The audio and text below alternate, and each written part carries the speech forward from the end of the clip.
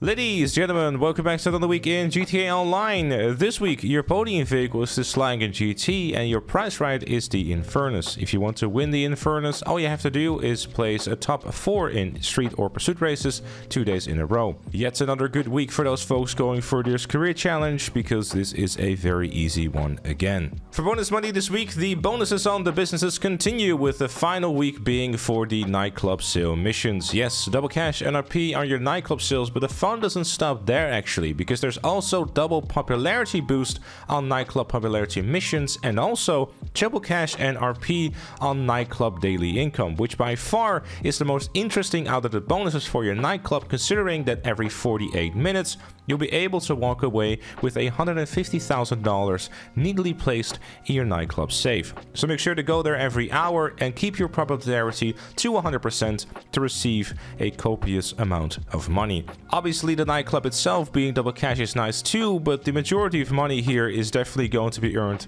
with your nightclub safe. Keep that popularity high and, well, I guess in the process, maybe you'll even earn yourself another career challenge or two. Furthermore, Arena War continues to dash out double rewards for cash RP and arena points, so if you are still actively chasing anything inside of Arena War, aside from going absolutely insane because of how incredibly uninteresting it is, then you can have fun.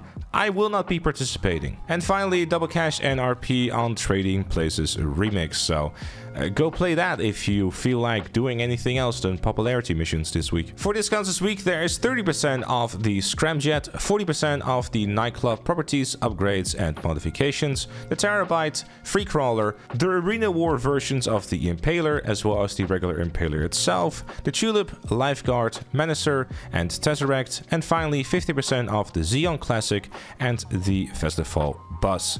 Obviously, the no-brainer here is, if you don't have a nightclub just yet, grab yourself one, especially with the upgrades and modifications also being 40% off. It is a no-brainer to have. You would argue that a nightclub is a business to get if you have all the other businesses. However, like I mentioned before, the nightclub save this week is where you're going to be making your majority of your money. So keep that popularity high and roll in dough like there is no tomorrow. In terms of vehicles, the Terabyte could be a pretty decent pickup as well, especially if you're looking into getting an Espresso Mark II some point down the line.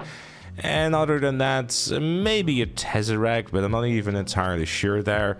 If you're feeling like having a party by yourself with a festival bus, then you can get that too, but there's really a whole lot here in my opinion. Unless you like pain, you can get yourself a Tulip, but you know, why would you? Scramjet though, one of the more fun vehicles in the game. It's still pretty expensive, but it's definitely one of the cooler vehicles to have. And finally, for removed vehicles, you can find all of these at Simeon's showroom, which is the Izzy Sport, Xeon Classic, Viserys, Lifeguard, and the Tulip. Out of those vehicles, I would be inclined to kind of recommend the Izzy Sport, but it's no longer on top of its game, and the La Carouse really just kind of shining above literally anything in terms of off-roading, where the Izzy Sport used to shine. It's still a nice vehicle to drive, but don't really expect to win anything, especially if the HSW is enabled in your race.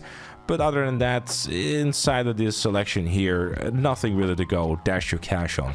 If you don't have one, get a nightclub instead.